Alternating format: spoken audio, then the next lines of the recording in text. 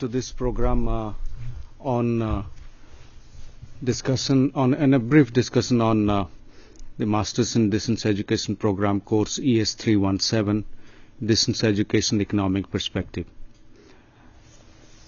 As you would have seen in the program guide, this is one of the courses within the 5 courses of the Masters program. The other courses are dealing with research, curriculum design and development.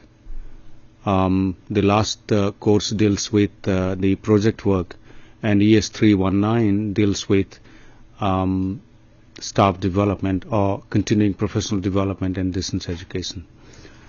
I'm the course coordinator of ES 317, and in this course we will take whatever little time we have to discuss what this course is all about, what kind of assignments that have been set for this course, and how you would be preparing for the assignments, and also prepare for the term and examination.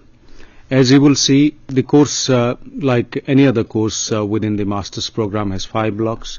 In Block 1, you will study economics of education, the basic foundations of economics of education, which will contribute to your understanding Blocks 2, 3, 4, and 5.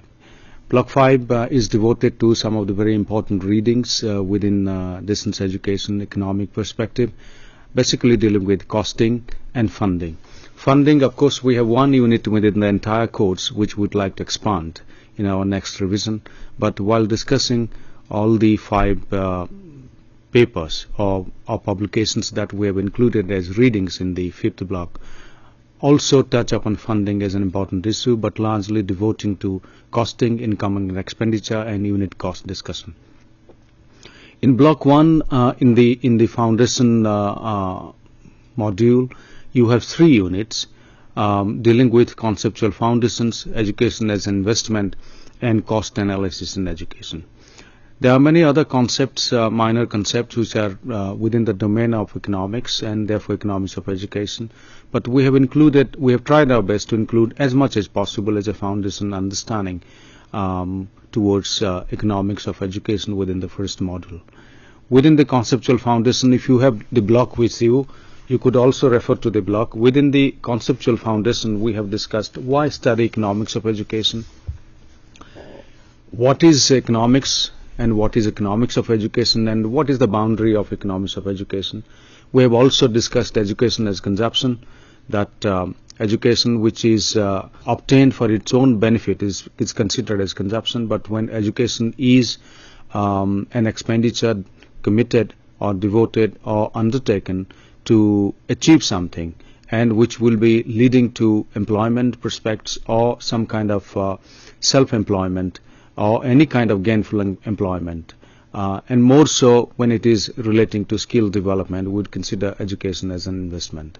Governments have been considering education as investment, though initially in the budget, in the 5-year plan as well as yearly planning, the money allocated is considered as expenditure, but certainly this is a cost, this is an investment. This is a cost to the society. We'll come to costing in Unit 3. In Unit 3, in cost analysis, we have touched upon cost as a social cost by the public authorities, that is the government. Government expenditure is certainly a social cost, but also institutions spend money either directly received from the government or from endowments, from the student fees, and some other sources that you would see within the context of cost analysis. Therefore, social cost, institutional cost, plus private cost. We have discussed private cost. We have just touched upon private cost, which we would like to devote more space in our next revision. Students incur, especially in distance learning, students, their commuting cost, transport cost, extra budgetary provision for buying additional books, though we do not encourage that, but certainly students go for some of the additional books that are necessary to comprehend a module or a course. Students might be devoting money for their stationery, for typing cost, and so on and so forth. And if at all students are going for extra tuition, I'm not sure about that, but certainly these are all private costs that the students are spending for themselves. So private cost and institutional cost put together a social cost. And in private costing, we have also touched upon the concept of alternative opportunities of employment. So we have not considered that in the calculation of cost analysis here, alternatives available. So we would call that as opportunity cost. And opportunity cost, both in face-to-face education as well as distance education, we do not consider that, because of the reason that opportunity cost could be considered for a calculation of cost analysis, especially unit cost analysis, that is cost per head per one student or one graduate out of the cohort of one batch or whatever the cost analysis that you will study within that. There are different ways of calculating costs, but we have not included opportunity cost in our cost calculation, because of the simple reason that there is no guarantee for gainful employment once one completes any terminal education. Terminal education could be 10+2, terminal education could be undergraduate education or even postgraduate or doctoral programs. So therefore we have not included opportunity cost within our cost calculation. After conceptual foundation in Unit 2, we have discussed education as an investment, and more particularly why distance education is considered as an investment. We have said that distance education is considered as an investment because of the simple reason that distance education provides opportunities to students otherwise unavailable to them because of many constraints that are imposed by face-to-face education, coming to the class regularly with certain qualifications, certain age groups, and so on and so forth. Provides flexibility, provides opportunity to students to pursue their education, whether it's a continuing professional development, skill acquisition, or even knowledge acquisition, or even a non-certificate, non-degree oriented, non-credit oriented programs. One studies without really considering for gaining a certificate or a diploma or a degree. In that case, education would be considered, distance education would be considered as an investment because it provides alternative opportunities students to pursue the courses of their own interest, and therefore they are willing to invest in that. Distance education contributes to development of human resources in diversified areas. In some of the cases where the programs or courses are not available in any formal educational context, whether it is a full-time education within college or university, or it is a training program available elsewhere, or a crash program available elsewhere. Some of these programs that you will see, if you look at the kinds of programs Indira Gandhi National Open University offers, you would realize that there are quite a few programs which are not available in formal educational outlets. For instance, in disaster management, human rights, intellectual property right, cardiology, as a continuing community cardiology, the continuing program, rural surgery, for instance, women's self-help group, Panchayat Raj, and these are the kinds of programs, and quite a few other programs which are not available, which contribute to social development, individual development, national development, and which also contribute to general socio-economic development of individuals and the nation state.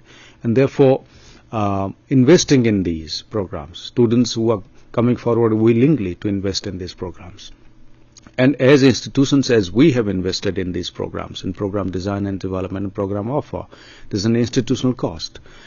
Students are coming forward to pay fees and get admitted to these programs as their own private cost. But that private cost comes down to institution, because once they pay fees, that is considered as a part of the institutional earning, and therefore institutional cost, because the institution is spending on them. So in a nutshell, we have discussed that distance education significantly contributes to development of human resources, and therefore could be considered as an investment.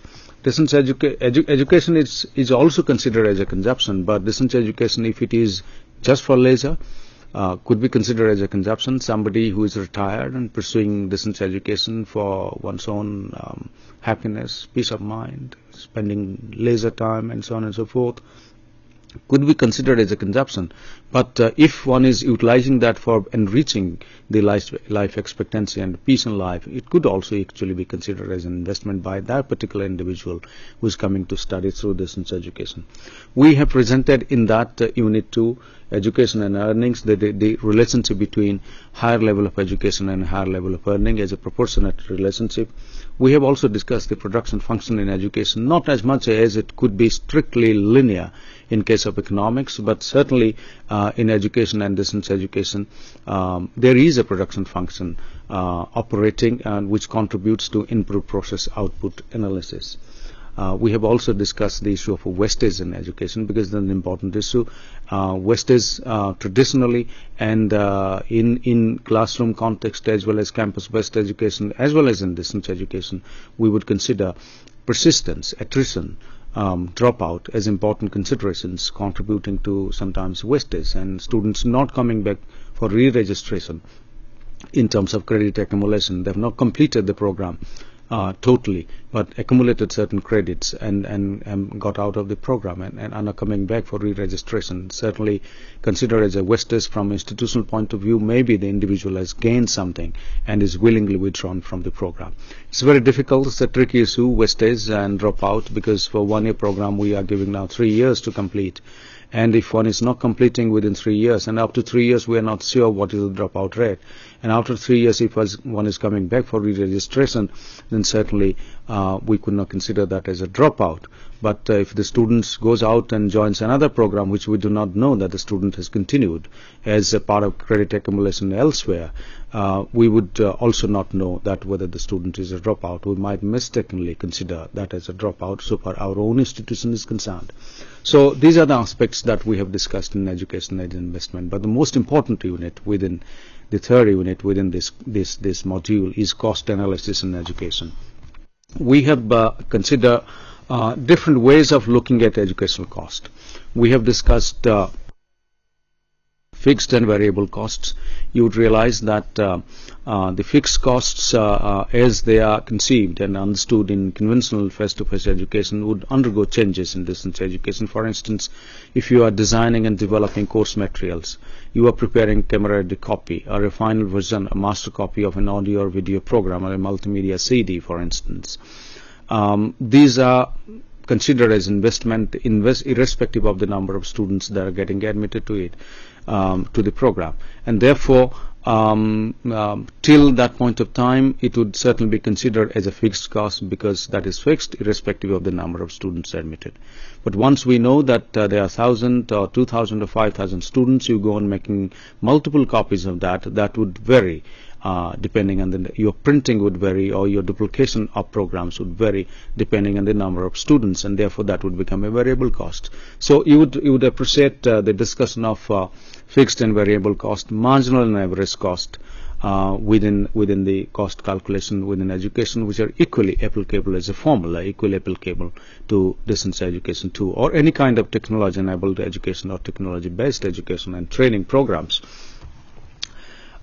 We have discussed social and private costs. Social cost from the point of view of the government and the institutional cost, and private cost from the point of view of students. And as I said earlier, we have not included opportunity cost since it is difficult to apply opportunity cost, given that there is no guarantee for alternative employment opportunities once one completes any kind of program, schooling, college, or university education.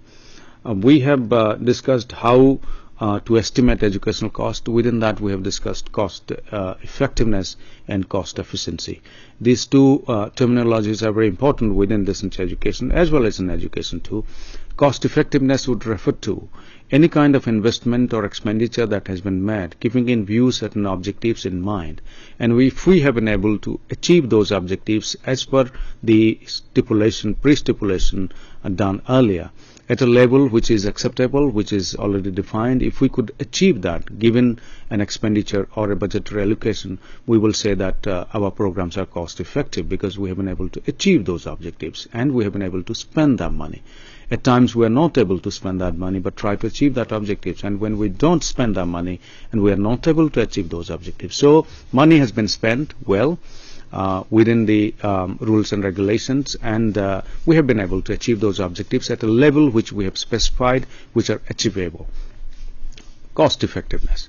Cost efficiency would refer to a kind of situation whereby you would spend money and try to achieve more than what was stipulated, or that you would be spending less money to achieve the same which was stipulated earlier. So either spend less money to achieve whatever was stipulated, or spend same amount of money to achieve more than what was stipulated. Then we would say that we are achieving what is called cost efficiency, and we are cost efficient. So in distance education, cost effectiveness and cost efficiency would play a very significant role in deciding institutional decision making, in taking institutional decisions with regard to budgetary allocations and expenditure under different heads, support services, material design and development, overheads, administration, and so on and so forth. And accordingly, the fee structure could be decided, and therefore it is important that we maintain cost effectiveness and try to be efficient in our budgetary allocations as well as achievement or expenditure in whatever has been allocated in the budget. So we need to be efficient and we need to be effective in our cost system. We have discussed cost-benefit analysis, which you would appreciate, a concept given by the World Bank, and we have tried to explain how this is applicable in education and how it is really difficult to do a cost-benefit analysis within the context of distance education. And we have given an illustration and evaluation of cost-benefit analysis within Block 1. If you go to Block 2, whatever we have discussed within Block 1, we have tried to apply in Block 2 in economics of distance education. And you would see that there are 4 units in that: distance education and human resource development, financing in distance education, cost functions in distance education, and we have given some case studies in Unit 4 in respect of cost structures in some selected distance learning systems. In distance education and human resource development, we have discussed that how distance education could be considered as an investment, and how distance education contributes human capital resource formation. It contributes to growth of human knowledge, development of skills, life satisfaction, and we have argued that more than the formal classroom education, the kinds of programs and continuing professional development programs, continuing education programs that we offer through distance education contribute significantly to support lifelong learning and lifelong education. That's very important to us because distance education supports continuing education and supports lifelong education. And lifelong education is very important in terms of a broader framework of human resource development, because human resource development is certainly knowledge, attitude and skills immediately vis-a-vis through a certificate or diploma or degree program. But when it comes down to application, or as we call transfer of skills to work situations, for instance, or application of what is learned to social contexts, there is no limit to learning, and as long as one lives on this earth. So education is from womb to tomb, as they say. So lifelong learning is assuming greater importance, and therefore education must contribute to significant life skills and for effective utilization of one's own time within the given social context, socio-economic context. And therefore distance education has a prerogative that it could address more significantly lifelong education than any other system of education available to us. So this is an important area that we have given stress, and we have argued that how distance education contributes to national human resource development needs and contributes to the needs of the national economy, because the kinds of programs that are offered through distance education are socio-economic development programs, which are not generally not available in formal classroom settings or campus-based education. And distance education, by virtue of providing opportunities for continuing education and lifelong education, obviously significantly contributes to national socio-economic development. That's what we have argued, and we have also argued for a case that distance education contributes to the quality of human resources. Quality in the sense that a human resource, a human being is willingly coming forward to upgrade, update the skills, knowledge skills, and develop favorable attitude, positive attitude to life and socio-economic contexts, in relation to others, and broadly to globalization and the changes that are taking place in the society, more so in technological developments. All these put together would contribute to quality, and quality in terms of constant updating, upgradation of knowledge and skills, and reformulation of attitudinal dispositions, which are very necessary for peaceful and good social living and healthy social living. So this is what we have discussed in Unit 1.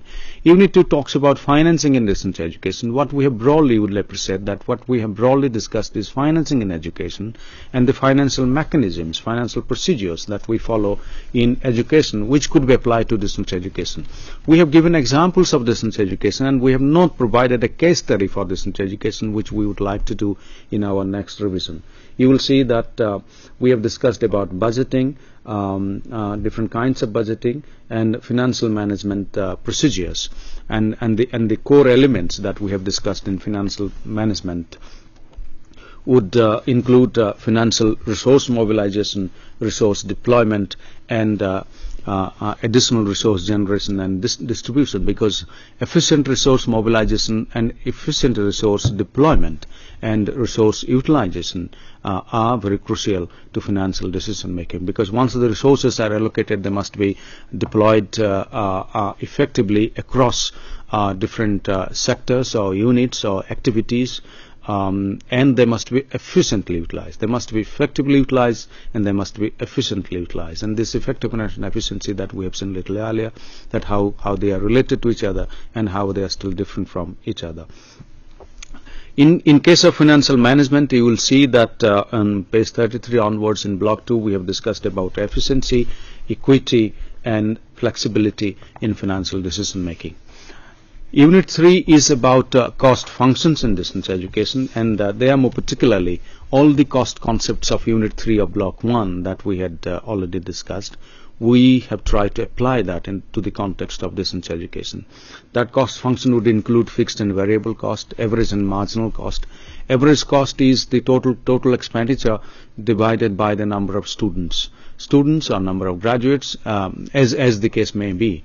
If you would like to calculate the unit cost of students, then it is certainly divided by students. If the unit cost of graduates, that those who have already passed out, then certainly divided by the number of graduates for that cohort who have passed out. But in any case, average cost and marginal cost, there is a strong relationship between these two, because once additional students get admitted, we have provided a cost function within that. Once the additional students get admitted, any additional student gets admitted, whatever little increase in cost happens, there is an increase in average cost. But certainly there is an increase in marginal cost. Marginal cost, that means the cost incurred with one additional student admitted to that course or program. So average cost is the total cost divided by the number of students, and marginal cost is the cost incurred with every additional student admitted to the program. So therefore, average cost should go on decreasing with additional students admitted, and marginal cost would also go on decreasing. But a point will come when average cost will come down to almost touching the baseline, or come down to almost zero, and so also the marginal cost, and henceforth both the marginal and average cost will start increasing. And a time will come they will start increasing at an increasing rate, and that's very alarming to us. And therefore it is very important to say, we have discussed there, that how, given the number of students, because once you increase the number of students, your unit cost, that is cost or expenditure incurred per student, would go on decreasing. Increase in number of students will decrease both average and marginal cost, but a time will come when that decrease will be constant, and after that the curve will go up, and the cost will go on increasing, and so much so it will increase at an increasing rate that both the average and marginal cost will cross or will surpass the initial average and marginal cost at the beginning with whatever number of students we had calculated that cost, and that is an alarming point beyond which we should stop admitting students. So there has been a formulation that with a scaling up, that with increasing the number of the amount of activities, including the admitting number of students, both the average and marginal cost, and therefore total cost will, or unit cost will come down. But after a certain period of time or point of time, within that operation of activity, both the marginal and average cost, and therefore unit cost, will go on increasing. Therefore, that is the point where to stop the activities and rethink, reformulate, diversify, think about efficiency, and so on and so forth. Therefore, the traditional conception that more the number, less the cost or unit cost, it doesn't apply always. There is a point where more the number will increase the cost, increase the initial average and marginal and unit cost. That what we have discussed in cost functions in distance education, and we have tried to analyze unit cost in a way, because there are different interpretations of unit cost. Unit cost could be per credit. The credit system. Unit cost could be per credit, per course, per student, per graduation, and so on and so forth. Unit cost could be per dropout. So there are different interpretations of unit cost, and there are different calculations that we have given there. And in cost structure of distance learning systems, in the 4th unit, we have given some case studies of some institutions which we thought would be beneficial to you, and these we have expanded in block 5, giving full case studies of 5 institutions. Here we have included, of course, we have discussed the factors that contribute to cost of education, the number of programs offered, for instance, number of programs, number of courses given as choice, for instance. For one particular course, if I have to take up only one course, which is compulsory, and if you are giving me an option, I have to choose out of 5 courses, one course, then as an institution, we have invested for 5 courses, whereas the students will take up only one course. Whatever the credit number could be, 4 credit or 6 credit or 8 credits. So therefore, given the choice or expansion of the choice of the number of courses, or the basket of the course structure, if it is expanding, then certainly we are spending more. That will increase, that will affect the unit cost, that will increase the unit cost. Number 2, the process of course development. How much time and money we are spending on course design and development. The more time and more money we spend, that will be broken down or divided by the number of students admitted, and therefore the unit cost will increase. If we are reducing time and money spent on the course development processes, then certainly the unit cost will cool down. Use of part-time faculty, especially our part-time counselors. We have said that 10% of our counseling time, 10% of our total credit time that is available per year will be, if we are offering 32 credits, for instance, and 1 credit is 30 hours, so we have 960 credits. And therefore 10% of that time, say 96 hours, will be putting in for that program for counseling that we will be providing. There is a provision from the institution whether students are willingly coming to the study center or not, but we have made provision. If we increase that 10% to 15, 20, 30%, then certainly your expenditure is increasing, and therefore your unit cost will go on increasing. Your both average and marginal cost will increase, and therefore the unit cost will increase. We have discussed the case study of UK Open University, the British Open University. We have discussed the Universidad Nacional Abierta in Venezuela. We have also discussed the University of the Air, Japan. You will find differences in case of University of the Air, Japan. You will see that we have discussed cost per student, cost per graduate, and cost per credit. That will give conceptual clarity to different kinds of costing methodologies that are available. Institutions devise their own methodologies and apply their own methodology. There is not a single methodology which could be available to all the institutions of distance teaching and learning, because of varieties of context within which they operate, their own institutional structure, their own decision-making structure of operation of their program design, development, delivery, and so on and so forth. And these case studies, I think, should be beneficial to you in formulating your opinion, your strategies, how you will be applying costing methodologies to the context of open and distance learning. Friends, in Block 3, you will see that, as I said earlier, that we have provided a national case study of our country, India. We have discussed about economic planning and education, the various 5-year plans. You will see that the planning is up to 10th plan. There's a reference to provisional 10th plan document, whereas we have gone beyond that. We are into 11th plan. We are trying to revise this year all the data that are provided there. Then we have discussed economics of Indian education, expenditure in different levels of education, primary, elementary, secondary, higher education and research and adult education.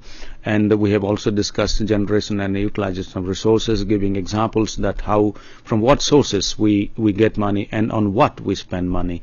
So generally there are student fees, the endowments, government support.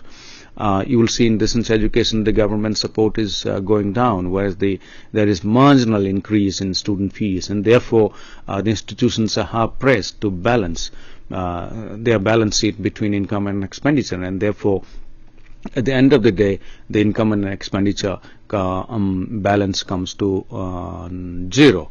And therefore the institution, because we are not-for-profit institutions and we would not consider making any profit. If there is any surplus, that will be reinvested on provision, expanding programs and making provision for increase in facilities, for learner support services and the quality of teaching and learning.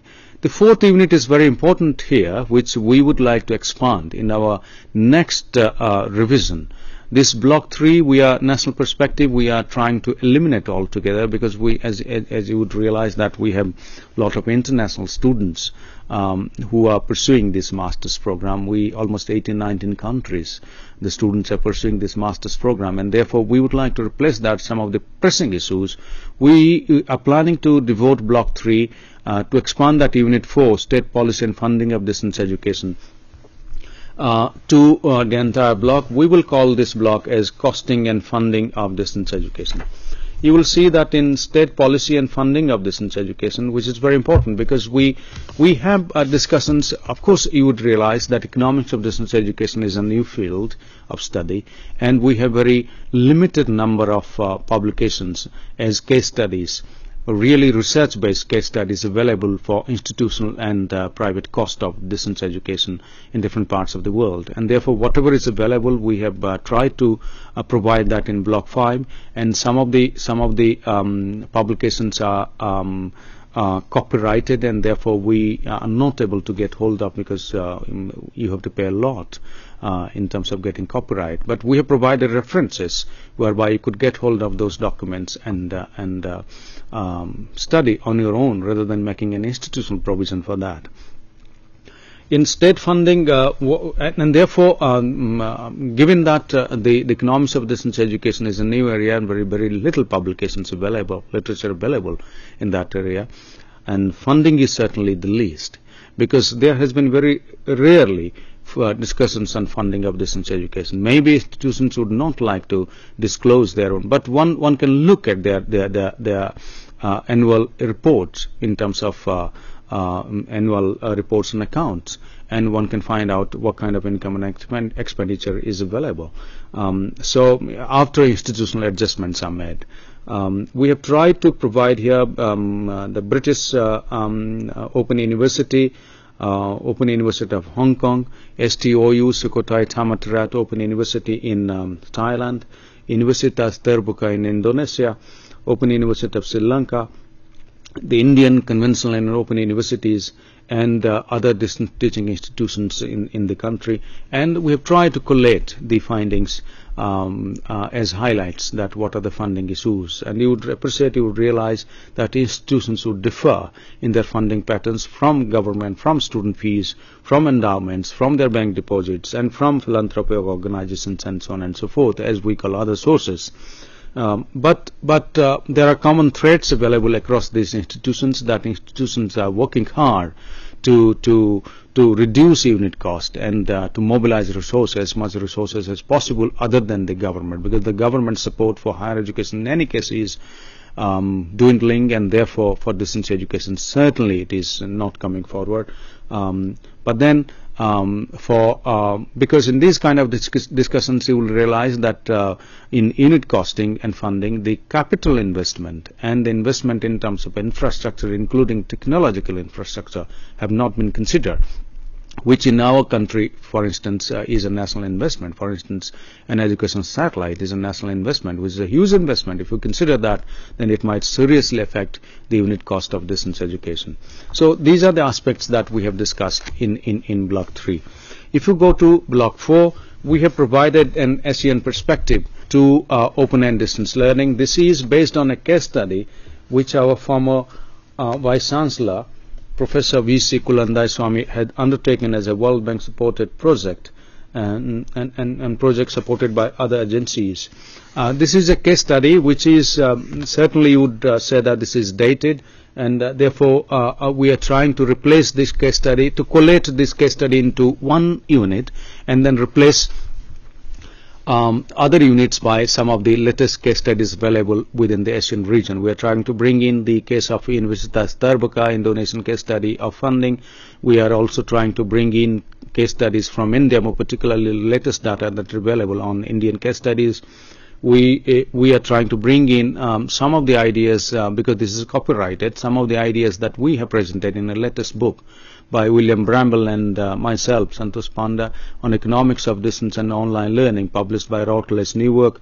We are trying to bring in some of the ideas and case studies published there, especially so far funding is concerned. We are trying to bring in those concepts to this Block 4. But right now, this Block 4 is on a discussion on the social demand for education in the selected Asian countries, the provision for higher education, the constraints that are available within higher education or that are present within higher education, and how distance learning is trying to address those constraints, and vis-a-vis development of human resources and provision for continuing education within the higher education sector in the Asian region. And therefore the final unit would be cost effectiveness of distance education in Asia. We have discussed certain factors which will be contributing to determining cost, more particularly practically within these countries that have been discussed, and what provisions, what strategies could be adopted to reduce expenditure and increase quality in education, and therefore balance between cost effectiveness and cost efficiency. Friends, the last block is, as I said, is a book of readings that we have provided here. We have provided, as you will see, we have provided five units: economics of distance education, economics of mass distance education. Economics of distance education will be talking about generally the case for economics of distance education, including funding and costing, more particularly costing, income and expenditure. Economics of mass distance education would consider all those variables, keeping in view that when we are providing education to the larger community. Economic analysis of radio and television university in China, because Central Radio and Television University, as you know, is one of the largest mega universities in the world, with provisional radio and television universities scattered almost all the provinces in China. Their cost analysis would be very different from any even large-scale university, including the Indira Gandhi National Open University. We have presented the IGNOU case, a study conducted earlier by C.R. Pillai and C.J. Naidu, and that case study has been converted by me into a unit and economics of small universities. And these readings would be certainly facilitating you to conceptualize further the kind of discussions that we have undertaken in all the 4 modules, Block 1, 2, 3, 4. Finally, friends, a few points about the assignments and how to prepare for the examination. As you would see that July 15th is the last date for depositing the assignment, the only assignment. As you realize that earlier we used to have 3 assignments, and now we have 1 assignment per course, and this is assignment 3. And there are 3 parts to the assignment. The first one, answer the following question in about 800 words, and you have to be very particular about word plus minus, of course. critically discuss the cost structures and their application in various cost functions in distance education. So how the cost structures are and how they are applied in terms of cost functions within distance education. So you could try to discuss the cost structures generally and cost functions generally and give an example of distance education context and try to apply that very precisely within 800 words. And your own formulation, your own case study, maybe if it is even if it is a hypothetical case study, would be very much facilitating in getting better grades. Answer any three of the four options that have been provided to you, and these are short answer questions, 250 to 300 words, and the final question is again to be written in 800 words. This is about the funding. As I said, one unit has been devoted to funding, and you could read thoroughly that and try to discuss the funding patterns across the 3 or 4 5 countries that we have provided, including India, that we have provided there, and find out the commonalities and suggest that what you consider as important to balance between subsidy. Subsidy means the government funding and the self-supporting or self-financing aspect of the organization, especially the student fees, because student fee within the institutional income, other than the government, student fee contributes to largest chunk. So, as you know, assignments for the January session will remain valid for January to November, and assignments for July session will be July to June next year. So if it is 2009, so 2010 June, the July 2009 students, it will be valid. And the grades, as you know, that there is a minimum D grade in continuous evaluation in assignment. You could secure minimum D and still clear it, and minimum C grade in the paper, in the every paper in the term and examination, and final grade assignments and term and examination put together would be a C grade, because it can't be a D grade. So, but D with assignment, C with term and examination, and final C. Term and examination, you are eligible to appear in the term and examination after completion of 1 year. If you are a student of January session, for instance, January 2009, you may appear in the term and examination in December 2009. If you are a student of July 2009, you will be appearing in June 2010. So, friends, thank you very much. But there is a provision for re-evaluation of answer scripts, which you will find from the assignment booklet that we have circulated to you, and certainly from the program guide that we have given. Thank you very much. We come to the end of the program, and if you have any particular questions on this, I'm sure you would be little enlightened with this presentation to pursue, and I have tried to encourage you to pursue this course. This course is a very specialized course indeed.